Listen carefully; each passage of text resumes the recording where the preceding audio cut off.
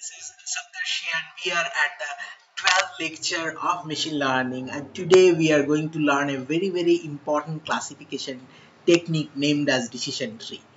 So these are some of the headings by which our lecture is organized. We'll learn basics of decision tree. As you can understand, tree will have many branches. We'll learn how to split the tree. We'll look at some of the popular algorithms. We will look at the advantage and disadvantages, and finally we will see that motivation of combining trees. So let's start with an example. Let's say you want to develop a decision tree where you want to categorize whether a potential movie will fall into a mainstream hit, a critic's choice, or a box office bust. Okay, and you also know that this has a relationship with some of the variables like the budget and number of A-list celebrities that are there. So this target attributes, you can understand it is categorical. So this is a classification problem, and for you there are two independent attributes, budget and number of A-list celebrities. So maybe we will just start by drawing this in a two-dimensional plane. Okay, and the first thing that we want to do in a classifier is we want to draw a line so that one side there is one class, another side there is another class, right? So let's see how we can split this region. So let's say we start by having having split one like this. So this is your split one, and then we do a further split like this. Okay, so basically these two splits, if you see, has broken the landscape into three regions: region 1, region 2 and region 3. Okay, are you seeing any particular difference between the methods that we have studied earlier? Yes. So one fundamental difference is that we are now dealing with straight lines. We are not dealing with curves anymore. So one of the fundamental things about decision tree is it always draws straight line. And another objective of these regions are that they should be as pure or as homogeneous as possible. Okay, so that is one of the motivations or one of the guiding principles of a decision tree. Now, if this is converted into a decision tree, how this will look like? So maybe we will start. So this is your root node where there are 30 movies, each from or 10 from each of the class. We first look at number of celebrities. If it is low, then we see that there is critical success 1 out of 12 cases, mainstream hit 1 out of 12 cases, and box office bust 10 out of 12 cases. So we feel that this node cannot be further splitted. Majority 10 out of 12 are already box office bust. So we create a leaf node over here. So any unknown node which follows this path will land up in box office bust. Now for the other class, you will see that it is equally poised. Okay, so there is 9 critical success and 9 mainstream hit. So you cannot do anything, you have to further split. Now you look at the other attribute, which is budget. So you see that if the budget is high, then critical success is 1 by 10 and mainstream hit is 9 by 10. And if the budget is low, then critical success is 8 by 8. Okay, so this is how you are generating leaf nodes which are more and more purer. Okay, so some of the things that you need to note is that the attributes by which you are splitting is called as the splitting attribute. This is your root node. This one is your internal node, and these three are your terminal nodes. Okay, and I also want you to remember that this is called as a white box model because you can understand the path which is followed to arrive at the decision. Many machine learning models, especially later on deep learning models, you will see are completely black box. So here is another example where this we have discussed probably earlier, is the famous data set of golf, where 4 attributes of weather is given, which are the independent attributes, and then you have a target attribute whether the environment is conducive to play golf or not. So this can generate a decision tree like this. The one that are in rectangle and gray shaded are the leaf nodes. Okay, now let us go and see another example. So here you will see that there are 3 independent attributes about loans, and you want to find out whether the person will default in a loan or not, cheat or not. Okay, so this is a decision tree that will be generated over here. Okay, so now the question is that how do we generate the split? There may be several attributes by which the split can be achieved. How to pick the best attribute? So for that we use a method called as entropy. Entropy is a very famous measure proposed by Shannon, which is used to measure the uncertainty involved in a signal or a random variable. Okay, so random variable is a variable which can assume different states or different values with different probabilities. Okay, and the more the uncertainty, higher is the value of entropy. Okay, so let us understand this with an example.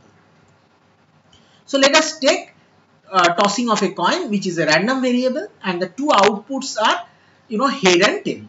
So can you tell me when it is completely uncertain? Like the uncertainty cannot go beyond that. When the coin is completely unbiased. So probability of head is 0.5, probability of tail is 0.5. Okay. And can you tell me when it is completely certain? It will be completely certain if I bias and make either the probability of head or tail to be 1, like in the movie, right? Okay. So let's look at these different scenarios. So we will evaluate 6 scenarios. First case, it is 0.5, 0.5. Then we go on biasing the probability of head little bit every time, and we finally reach 1. Okay. And this is how entropy is calculated. So what you do is, for each of the states you find the probability, and then you find the probability to the base log of the probability to the base 2. You multiply that and sum. Okay, so let's do the calculation. So we calculate now log p of 0.5, which comes to be -1, log p of 0.6, which comes to be 0.74, and so on and so forth. Alright, so you will notice that all these are coming in negative, right? So you know the reason. The reason is that when you take logarithm of a number which is less than the base, then it will naturally go to a negative number, right? So half is nothing but 2 to the power -1. So that -1 is coming over here. Okay. So next step is we multiply pH by log pH. So we multiply pH into log pH. So it is 0.5 into 1.0. So this is being calculated, right? And for each one of these states, so each of one of these conditions, entropy is being calculated. Okay. So 1 into 0.5 minus 1 into 0.5 minus 0.5 minus 0.5. Okay. So you finally take a negative out. So it will be 1. Okay. And as you go along, 0.74 into 0.6 is 0.44, minus 1.32 into 0.4 is 0.53. As you go along, you will see the uncertainty is decreasing.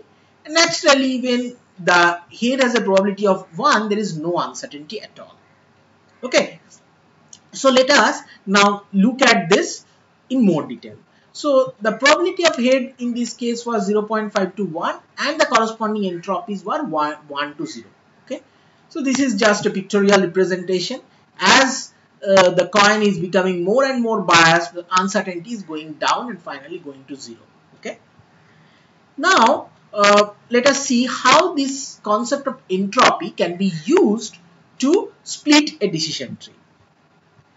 So a question is that, let's say you have a root node where 40 is from class 1 and 40 is from class 2, and for B 40 is from class 1, 40 is for class 2, like same root node. Then which split is better? Okay, 30-10, 10-30 or 20-40, 20-0. I hope you can understand the meaning of 30-10. Here 30-10 means 30 from class 1 and 10 from class 2, like this. Okay. So what is information gain? In information gain, what we do is we find entropy of this root node and combined entropy of this terminal nodes or this splitted nodes. Okay. So if the entropy goes down, that means your uncertainty is going down. uncertainty is going down means that you are getting more pure or more homogeneous groups. That means there are more nodes of the same class in a particular node, right? More observation from the same class. Okay. So let us do the calculation. Okay. I think that will make things more clear. So here you see that class 1 has probability of 0.75 and 0.25, and the right side is 0.25 and 0.75. Left side it is 0.33, 0.67, right side is 1 and 0. Okay. Now one question that can come to your mind is that finally, how do we, so we can calculate entropy of these and we can calculate entropy of these, but then how we can get combined entropy? So that's a valid question. What we'll do is, in that case, we'll just weight the entropy based on the number of observations that is in that node, right?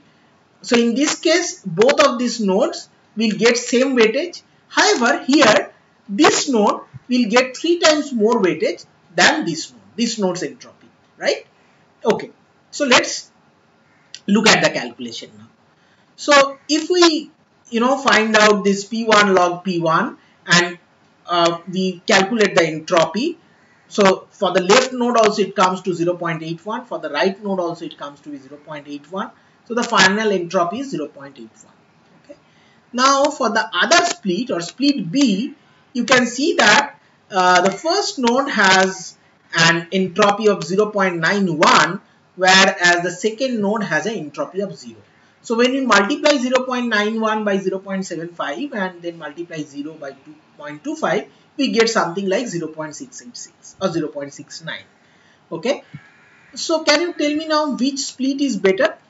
So naturally, the split which results into lesser entropy, that gives you more information gain, right? So that is removing uncertainty more. So naturally, information gain actually prefers this second split or split B. Okay. Now let's look at another way of splitting. So another way of splitting is called as Gini index. Okay. So Gini index, what it does is that it, instead of multiplying by log of probability, it just squares the probability and then it subtracts it from 1. Okay. And the weighting mechanism that I explained in the last class, same weighing mechanism will be used here. Okay. So if you do the calculation now, you do the squares and then you do a weighted sum. So Gini index for the first case comes to be 0.375 and Gini index for the second case comes to be 0.33165. Now the obvious question that might cross your mind is that when to use information gain and when to use Gini index. Now to tell you, they are used quite interchangeably. Now maybe more and more trees use Gini index, but information gain is also a very good measure. Okay, so I looked up some research paper and this is what is their conclusion, that it only matters in 2% of the cases whether you use Gini impurity or entropy. However, entropy might be little slower to compute because you are doing a log and then you are doing a multiplication. Okay, so the reference of this is this particular paper in case you want to read further on. Okay, now let us look at the algorithms. So ID3 is one famous algorithm which was developed by Ross Quinlan in 1986. Okay, so it starts by finding the best categorical attribute to split, and by which it splits, it uses the measure information gain. So it looks at it picks the best attribute, then again picks the best attribute, and that's how it goes. Where it stops until there is no more split possible, right? So it has reached a leaf node which is homogeneous, okay? Or there are no more attributes to be selected, or it is possible that even if it is non-homogeneous, you cannot really find a suitable value by which the leaf node can be splitted further. It is a greedy algorithm and it doesn't backtrack.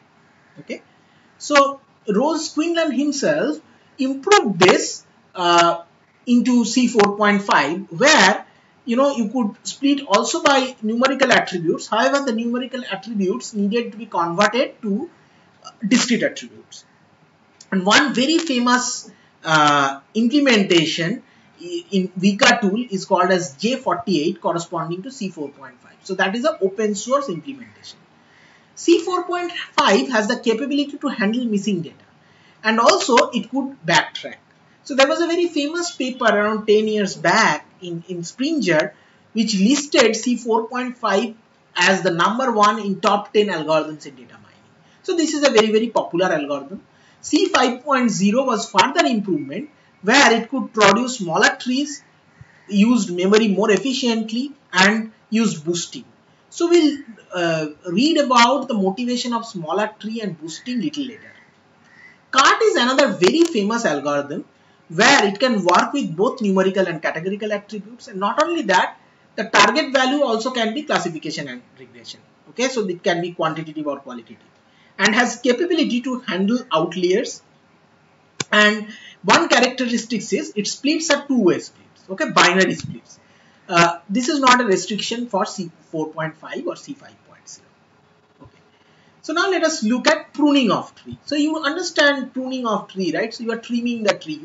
You are not taking bushier trees, rather you are selecting trees with less branches. Why so? Because it turns out that bushy trees actually results from overfitting. Okay. So we will look at one example using regression. So essentially, let's say you have two variables x1 and x2, and if your decision tree is generated, then it will split this feature space into these 5 rectangular boxes or decision regions. Okay, and essentially what you will do is you will try to find out if it is a regression problem, that what is the difference between the actual value and the expected value. Okay, actual value and the predicted value, right? And you find a square like you did for linear regression, and finally you will sum it up over all the regions. So there will be double summation, one for all the observations within a region and then the second summation over all the region. So this is the formula. Okay, and here T actually indicates the number of regions or number of leaf nodes, because if you understand, number of leaf nodes is analogous with the number of regions that will be generated. Okay, now if you want your tree to be simple, you want it to have less leaf nodes. Okay, so that can be one of the techniques. So instead of trying to minimize this, you can add another factor which is a function of T. So in this case, we take another parameter alpha and take the number of leaf nodes. Okay, so basically what it tells is that if there is a tree which has a certain squared error and maybe 4 leaf nodes, and if you have another tree with 5 leaf nodes and same squared error, we will prefer the one with 4 leaf nodes. Okay, so that allows the tree to be leaner. All right, and this factor is called as a loss function, and this is called as the penalty function or the regularization function, which you see in many machine learning algorithms. Okay, so if you have a unpruned decision tree like this, a corresponding pruned decision tree will be much cleaner and will have a representation like this. So let us look at some other rules which can also be used to prune that tree. So one such restriction can be that you do not allow leaf nodes to be created if there are at least not 10 samples, 10 observations going into that leaf node. So if you keep a minimum sample leaf equal to 1.0, you will see that your predictions are more staircased, okay, than like this, right? So you can also understand that when you get such zagged curve, probably what is happening is it is following your actual value very closely. Okay, so this is another example where the depth of the tree is varied. Okay, and you see that when the depth is more, so it follows the data again more closely, right? So more the depth, more the chance it is to overfit. All right. Now let us look at some of the advantages and disadvantages of decision tree. So you can understand, probably this is the easiest model to explain, and that's why it is very acceptable also to the business people.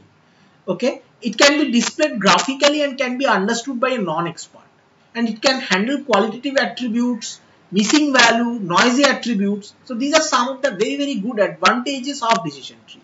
However, some disadvantages are that single decision tree may not enjoy same level of accuracy as some other models, right? Some advanced or sophisticated models. And trees can be very non-robust. So basically it can depend a lot on the training set data. Okay. So this is also one of the problems. Alright. So also one thing that is to be noted is that a decision tree always creates a linear or a straight line bifurcation. Okay. So this is a very interesting example. So let's say originally you had this kind of data, okay, and the decision tree can work and fit a straight line, okay. Now let's say you have just rotated the plane by 45 degree, okay. So now what you see is that your decision tree classifier no longer works so easily. It becomes quite complicated, right? So it changes. The data doesn't change. You have just rotated it, right? So basically you try to develop algorithms which are rotation independent, which are scale independent, okay. All right.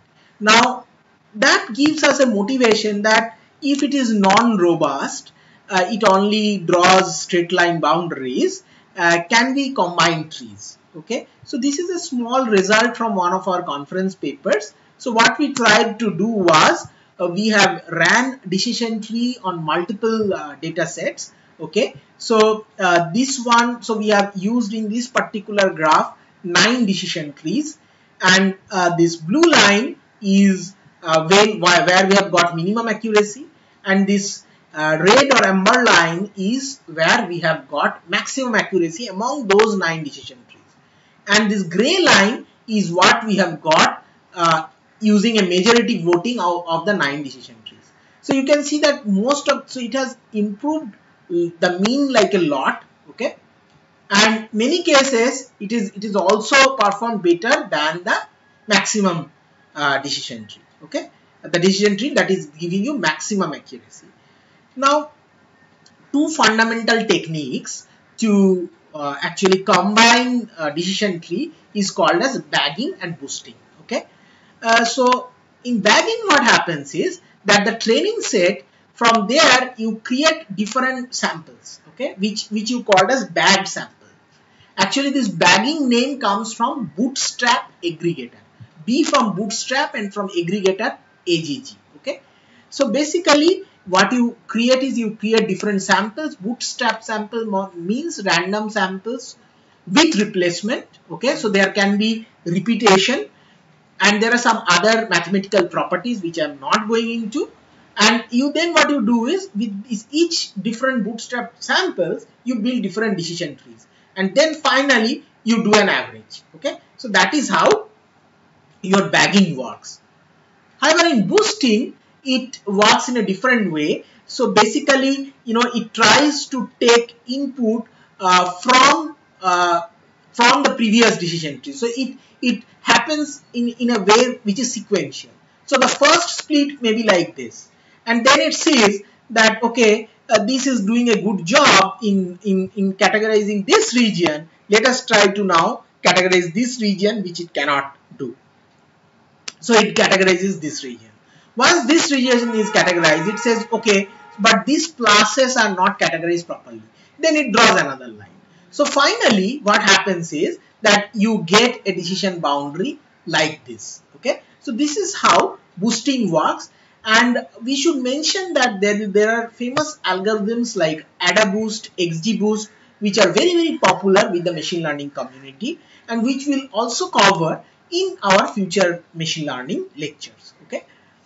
So if you compare them, so bagging can happen parallelly, whereas boosting happens sequentially. This is also to be mentioned that there is another way of combining trees, which is called random forest. So this is also something we'll discuss in later class. So thank you very much for watching this video, and whatever questions you have, Please put in your comments and I'll be very happy to answer them.